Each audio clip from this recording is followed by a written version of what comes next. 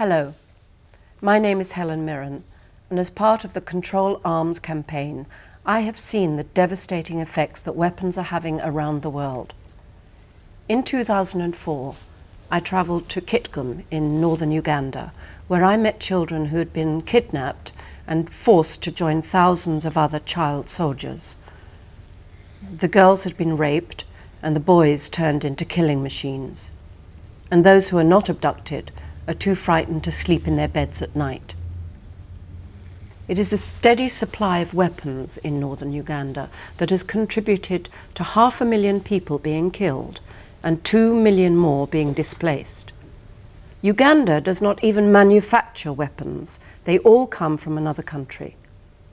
And of course it's not just Uganda. From South London to Kenya to Brazil to Sri Lanka, there are more weapons than ever before, and they are easier and cheaper to obtain. There is now a gun for every 10 people walking on this planet. Today, I urge you all to take the necessary measures to control the international arms trade.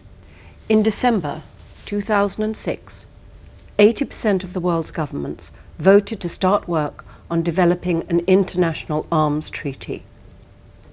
Now, to save lives, this treaty must be based on one principle: no weapons to violators of international human rights and humanitarian law.